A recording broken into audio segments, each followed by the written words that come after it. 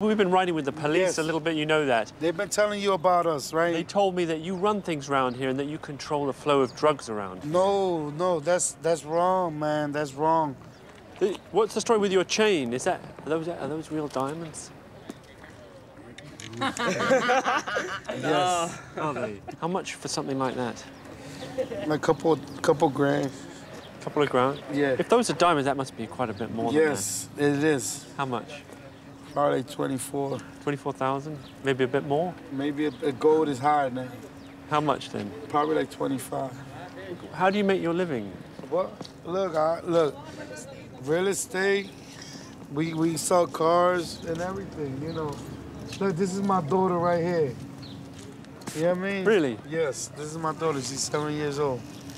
We not doing nothing bad, man. If I asked one of those police what you do, what would he say? Whatever. I don't know. They got their own opinion. They'd say that you're a big-time drug dealer. I'm not, man, for real, man. I pay rent. In your opinion, why do they have that view of you? Because they see me every day out here. And on the streets, on the corner? On the corner, but I live right around the corner. Oh, milk.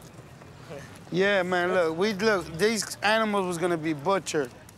And I think I did a good deed. I think God is seeing this. Joel, what's the story with your watch? Huh? That watch? Let me see that. How much for something like that, Joel? I only paid 200. 200 what? $200. $200? Yes. You know, Did it cost more than $200? Yeah, it cost more than 200. How much? Couple dollars. Yeah.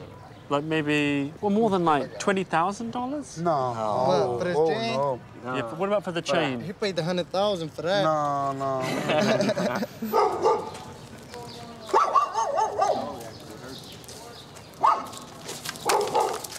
Have you ever shot anyone? No, I never shot nobody. You know what I mean? I never shot nobody. Did you ever hurt anyone physically? Oh, always, yeah. We always beat people up. I'm not gonna lie to you. We always fight. But family problems, you know, sometimes you do what you gotta do to survive, man. Did you stomp on that girl's head? No, I did not stomp on that girl's head. She'll tell you herself. I did not touch that girl. That's why I came out. And they locked me up.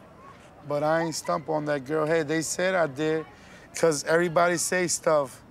But the detectives found out that I was telling the truth, and that's why they let me go. They'd probably say that the witnesses were scared because you command a lot of respect out here on the street and that people would be afraid to testify. No, honestly not. Honestly not. Because look, I'm about to leave out of this shithole soon.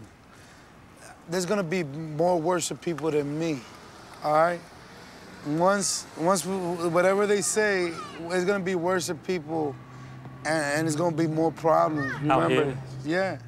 Cause look, everything is going good, man. Ain't nobody doing nothing wrong, man. Look, you see somebody doing something wrong? No. You think it's good to have someone who controls a bit of the area so that he can keep the peace a little bit? Yes, I think that play a part in society. Rather than have smaller little factions. Yeah, because everybody want to do it. Exactly, because then everybody want to do whatever, anything anybody want to do. And that's when chaos comes. Somebody got to have control of something.